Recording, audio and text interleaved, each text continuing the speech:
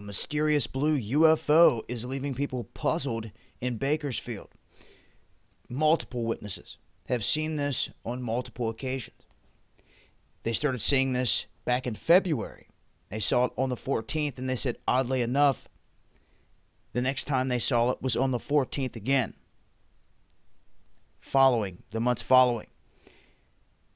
Now, this has also been shown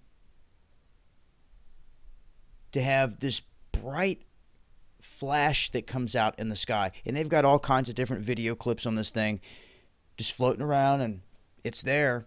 And they talk to the police with the same old stuff that comes out of, well, you know, the military, we have drones these days. It's no damn drone.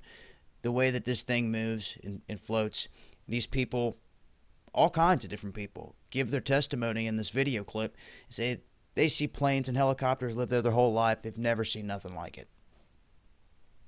Another guy said that once this flash lit up in the sky, it just seemed to disappear. They never saw it again.